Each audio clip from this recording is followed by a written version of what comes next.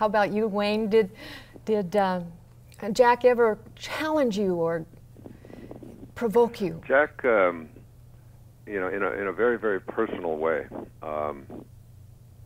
he impacted my life in ways that it's impossible for me to describe. One of the things that he did is he worked with a lot of people who had issues around substance abuse. He had a place, I think it was up in Canada, if I'm not mistaken, where I don't even remember what it was called. Pavilion. Yeah, the Pavilion. And he would bring people there who had you know, problems with alcohol and problems with drugs and so on. I think Jack at one time in his own life did as well, if I'm not mistaken. And so I was at that time in the 1970s. I was drinking and on a daily basis. Not ever getting drunk and not getting out of control, but it was something that I did every single day. I was running. I was running marathons and all of these things, but I also had this dependency on alcohol. And he invited me, you know, to come up and speak at the Pavilion, and I was never able to go up and do that. I just wasn't able to fit it into my schedule. But we talked one time about this whole idea of letting go of a dependency on something external to yourself in order to feel good and feel positive about yourself.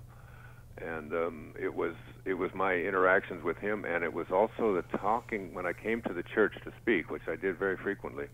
I would very often talk to people when I would be in Jack's office, or people would come in and they'd all talk about how significant Jack had been in helping them to overcome these kinds of dependencies, and that he had devoted his life to the creation of a place where people didn't have to be subjected to you know, the horrors of alcoholism and drug addiction and so on. And it was my connection with him and my relationship to him and my talking to so many of the people that had been there and had found a way to get that cross off of their back and live a life of enlightenment and spiritual consciousness and so on. And I did two things in response to my relationship with Jack at that time. One was that I began running, and I ran. I started to get myself in shape, in the kind of shape that I still am in today at the age of almost 75, which was I was running 8 miles a day. I got my body up into shape, and then I began to run marathons. And then I told Jack I was going to go over to Greece, and I was going to run the original Greek marathon. And when I was finished, I was going to shout, "Here come the Persians," like Fidippides did, and we had a great talk about that.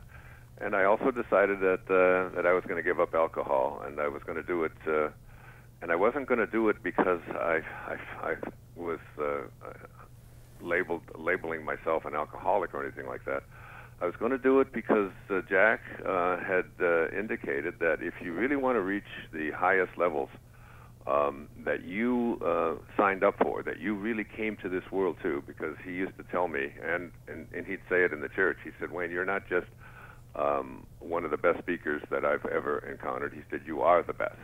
You are the best speaker that I have ever heard, and I want you to really let that resonate within you, and realize that if you want to really fulfill the Dharma that is your destiny, that you can't do it if you're putting something into your body that will destroy brain cells. You just simply can't do it. You get a choice, one way or the other." And I walked away from it. And it's still held to this day. I haven't had any alcohol or anything like that in my body since the 1970s.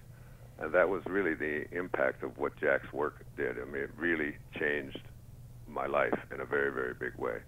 And I always tell my children, I have 8 children, I always tell them that the smartest decision I ever made in my life was the day that I decided I was no longer going to rely upon something external to myself in order to fulfill a Dharma that is mine. And you know, and right. encourage them to do that. None of them have acted on it the way I have, but they're also not, they're much younger as well.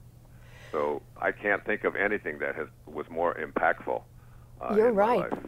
Thank you. That is impactful, to really be challenged to live to your highest potential, and to see it within yourself. That it's so beautiful that you would pay tribute to Jack in that way.